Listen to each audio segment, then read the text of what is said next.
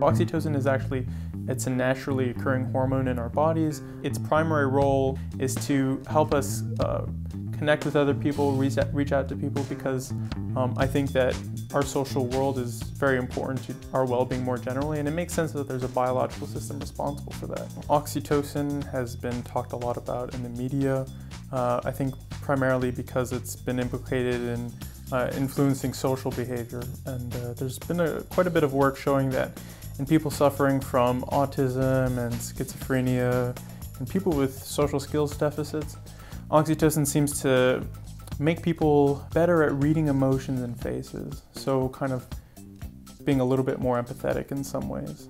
We were interested in giving people oxytocin to see if that would make them oversensitive to people's emotions. And the reason we did that is because in people with deficits in that area, you know, not being able to read the emotions in others, those people actually seem to benefit from oxytocin.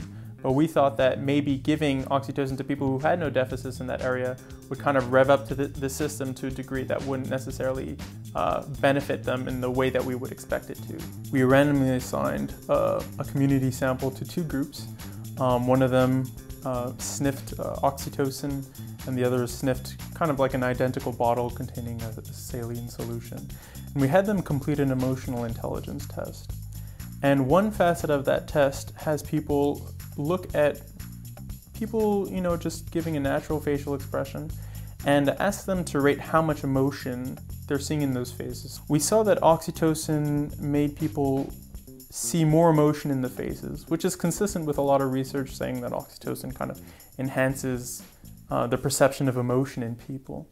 People need to temper their enthusiasm for oxytocin with respect to how it could benefit us socially, because it seems that, yeah, it seems to turn up our social systems, make us more sensitive to things, kind of increase our sociability.